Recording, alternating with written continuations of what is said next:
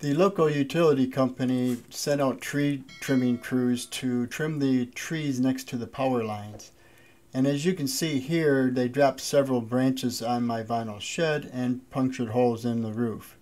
In this video, I'll show you the steps I've taken to patch these holes.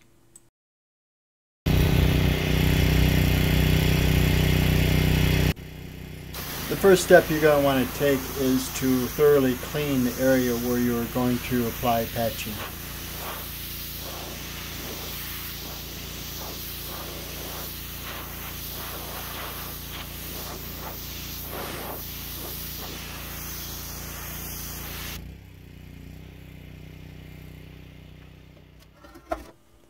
I purchased this sheet of vinyl from Amazon. I'll leave the link to this product in the description below. So while you're waiting for your shed to dry, go ahead and take the time to cut out the patches that you will be using in the repair. Here you can see I just scored it a couple times and then bent it and then finished cutting all the way through.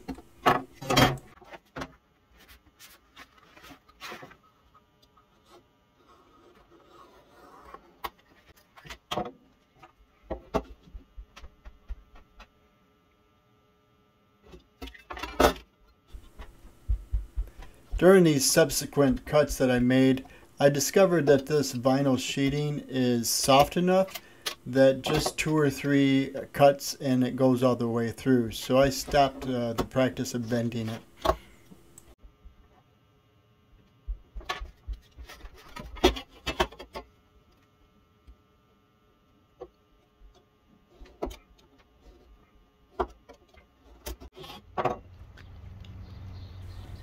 I recommend cutting the patches so that they extend at least 1/2 inch beyond the edges of the holes.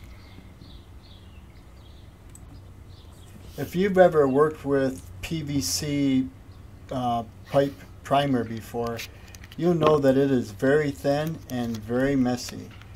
And to assist with preventing a big mess all over my shed, I decided to go ahead and tape around the area I'm going to cement.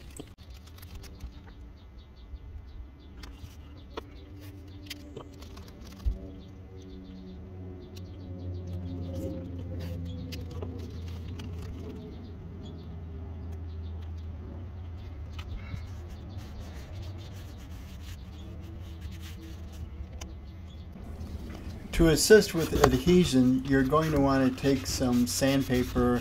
I used about 150 grit and rough up the area a little bit before applying the primer.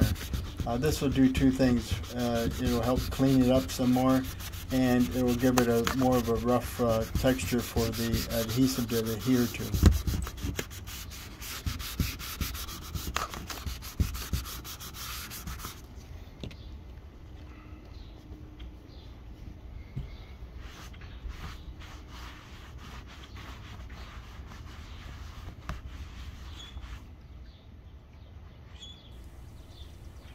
I put this rag down to help prevent the primer from making a big mess.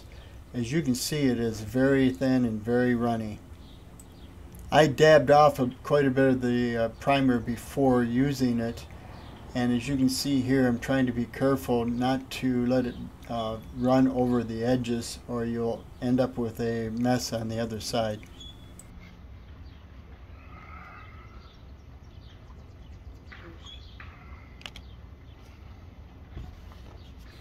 You're going to apply the primer to both the patch and to the section of roof which the patch will be stuck on.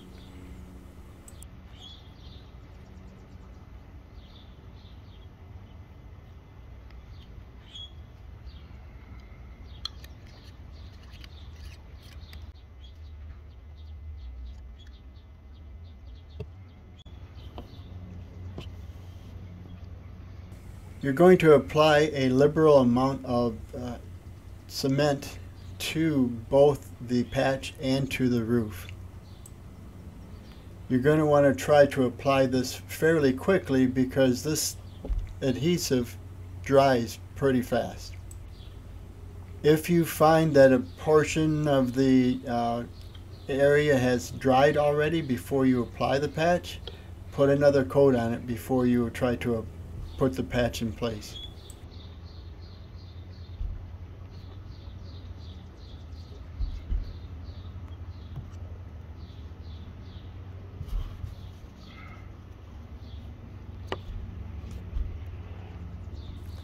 After setting the patch in place, you're going to want to firmly hold it there for about 30 seconds.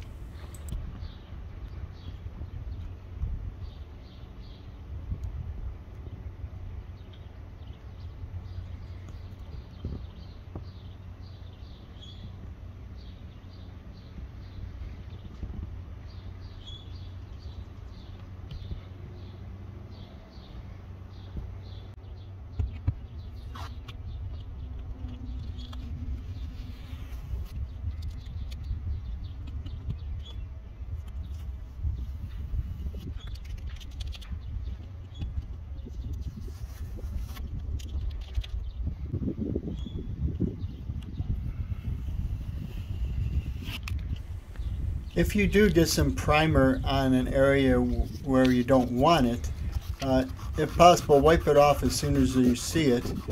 And if need be, you can always go back and sand it off. It does take a little bit of work, but I found some success in sanding it off.